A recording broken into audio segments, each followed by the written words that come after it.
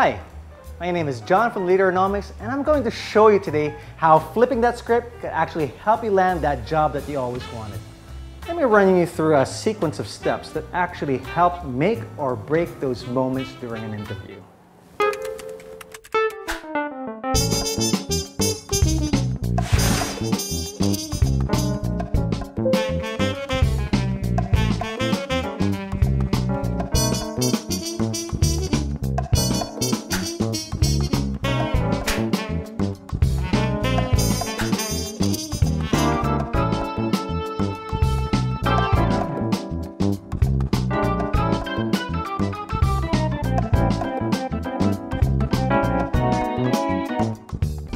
One thing you need to realize is that job interviews are not interrogations. More than just answering questions, it's really about establishing that connection. You have to remember that this interview is also a conversation. Here are 5 things I want you to remember in your next job interview.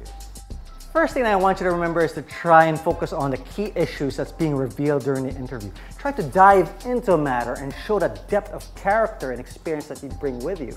But second, I want you to remember that you should not waste your interviewer's time. His time is precious too. The third tip I want you to remember is that an interview is a conversation. Try to use that opportunity to make that connection with your interviewer. Flipping the script is about making a two-way conversation. Number 4, engage your interviewer by asking them questions that create an emotional connection and a lasting impression. Give them an impression that you have a genuine interest in knowing your possible role in the organization.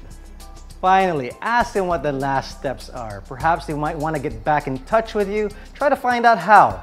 And also try to fish for some of their interest and look at the real potential for hiring you. Remember, getting that dream job isn't always about having the right answers, but it's also about asking the right questions by flipping the script. So that's it. I hope those 5 tips were very helpful for you. Remember, it's really about just making that lasting impression.